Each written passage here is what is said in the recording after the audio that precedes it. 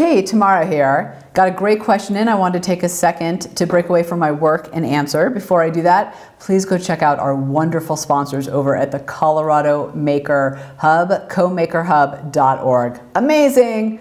All right, the question I got in is, how do I inspire others to embrace innovation and not fear it? Oh, such a good question. Doesn't it sometimes feel like you're just pushing water uphill, or whatever that old saying is? It really does. Well, I kind of want to bounce the question back to you before I get on with that answer, which is, how inspired are you?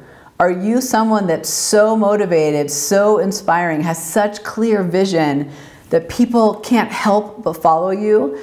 Because if you're not, they're not going to follow you. So you may not want to look outward for this question. You actually may want to look inward and ask yourself, how inspired are you? How motivated are you with that innovation first? Secondly, here's the thing I've learned along the way.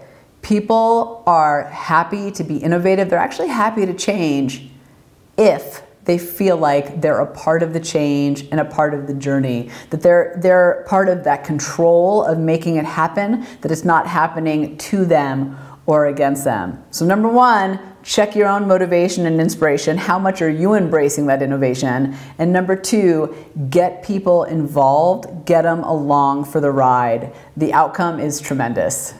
If you want to be a part of what we do here, subscribe to our YouTube channel, Shuuk TV, and join us at theshuuk.com.